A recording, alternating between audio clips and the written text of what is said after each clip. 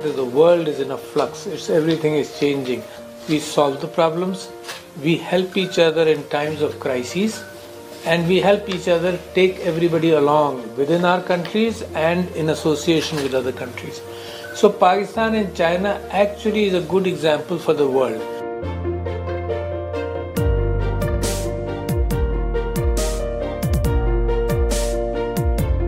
China has a BRI situation, movement on these lines throughout Central Asia, now including Pakistan, then also towards Africa.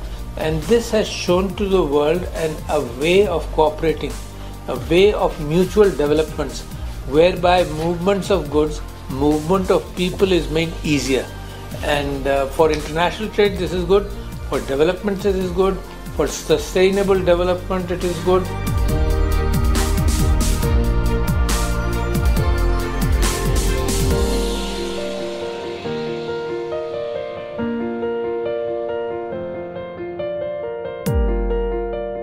I look forward to tremendous cooperation in many areas. Number one, I mentioned vehicle manufacturing. Number two, I mentioned more the labor in Pakistan is cheaper, so Chinese companies can invest here. In agriculture, there is tremendous yield per hectare in China, much more than in many parts of the world.